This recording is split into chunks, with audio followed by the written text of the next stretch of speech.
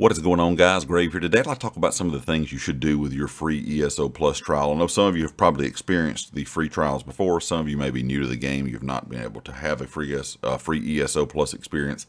They do these just a couple times a year, but there are a lot of advantages that you get from this, even if you don't plan on getting ESO Plus down the road. The first thing would be cleaning out your inventory. If you have multiple characters, if you have a bank full of gear, if you have a bank full of anything and you want to transfer it, of course, over to your crafting bag, you can do so.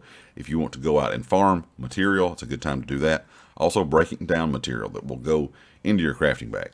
The good thing about the crafting bag is, if you kind of can see it here, all my items that I've had in here forever, of course, you can go through the list all the way down.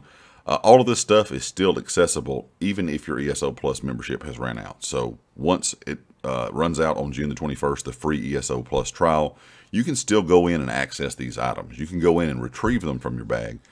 You just can't add anything new to your bag. So a lot of people go out and just farm mats during the ESO Plus free trial. That way they can just fill up on mats. They don't have to worry about, once the trial is over, going out and collecting mats again and having them back in their inventory or their bank or whatever the case may be.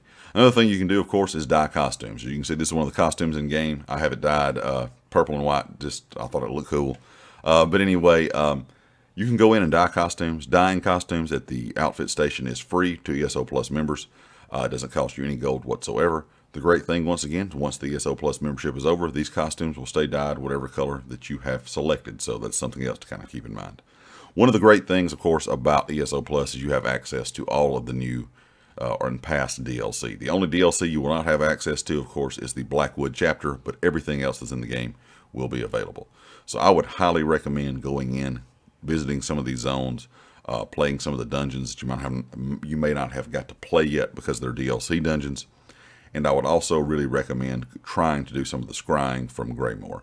Now, that is a grind. It takes a long time. So if you don't have a ton of time to play between now and when the Plus free trial ends on the 21st of June, you may not want to do this. But if you do have a lot of time, I would recommend going in and scrying. The easiest way, and there's a lot of guides out there, so you might want to look some of those up, but the easiest way to rank up scrying is go to Arteum here in Somerset, or of course, which is a part of the Somerset chapter. Grind out all of these leads up here. There's going to be a green, blue, and purple lead. Just do those over and over and over until you hit around level 5 to level 7 scrying. Then what you're going to do is go to every zone in the map, so each individual zone, and do the green, blue, and purple in each zone. So you're going to do the green, blue, and purple in each zone one time, and then move on to the next zone once you hit 5 or 7 in scrying. This way is the quickest way that anybody's figured out how to do it. The great thing about this is if you have the time between now and when the Plus trial ends, you'll be able to go out and actually do some mythics. You'll be able to go out and farm some leads for some mythics. Now, I know, like I said, this is going to take a lot of time. So if you're not someone that has a lot of time between now and the 21st when it ends, you may not want to do this. But if you do have a lot of time, you got several days to play, you might want to try to grind out that scrying and try to go out and get you some mythics. Also, I mean, later on down the road, they'll have the game on sale, so you can purchase like some of these DLCs. You can even purchase your ESO Plus for another month if you just want to, you know, go out and try to get some of the mythic items. If you get close to getting scrying done, or you start finding a lot of leads and you want to kind of mess around with those. I know a lot of people do that when the ESO Plus trial is kind of going on. They'll just grind out, you know, leads and grind out the doing the scrying, because it is one of the more kind of tedious tasks in game. Anyway, guys, these are just some things that you can do. One other thing, real quick, before I forget, or almost did forget, excuse me, is you can decorate your homes. You can go in and actually have that access to those extra, you know, decoration slots. Once again, if it ends, those slots will still be there. The items that you have will be able to stay in your house. So let's say you have a house that is one of the mansions, and you have up to 700 pieces of furniture in that home. The great thing about the ESO Plus trial is you can put in all those 700 pieces.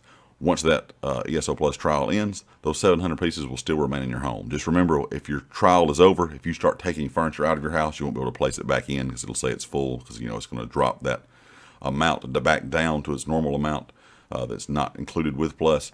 But anyway, you can decorate your house and, you know, put some more decorations in it, that kind of thing.